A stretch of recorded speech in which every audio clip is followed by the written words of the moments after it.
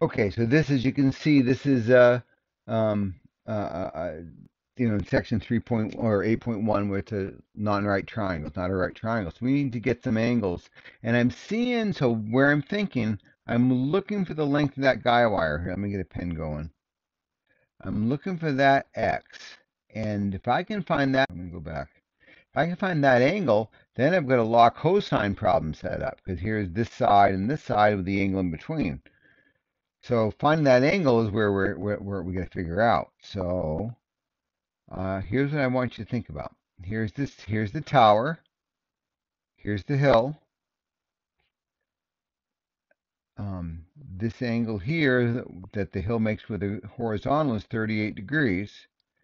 And if you think back to high school geometry when you studied parallel lines, those are corresponding angles, which means those are equal. Okay. So then, if you think about vertical angles,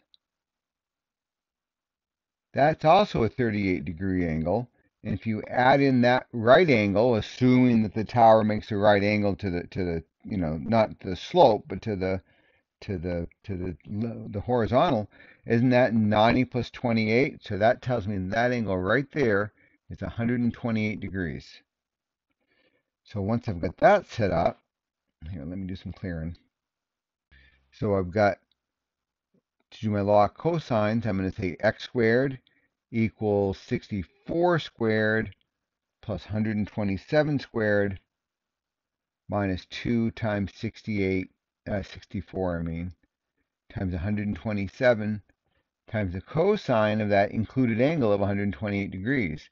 And then when you key that in all in your calculator and hit equals, and that's what I would do. I mean, unless you're using a calculator that's not in scientific mode, then you'll want to do it by pieces.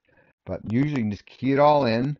And when I did that, I got that x squared equals 30,233.19294, blah, blah, blah.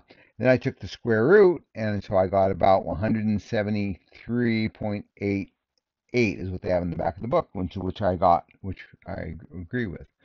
Okay, so that's how you do it. So the tricky part is finding that included angle. Hopefully that helps you do that my open math one. Angle, whoops,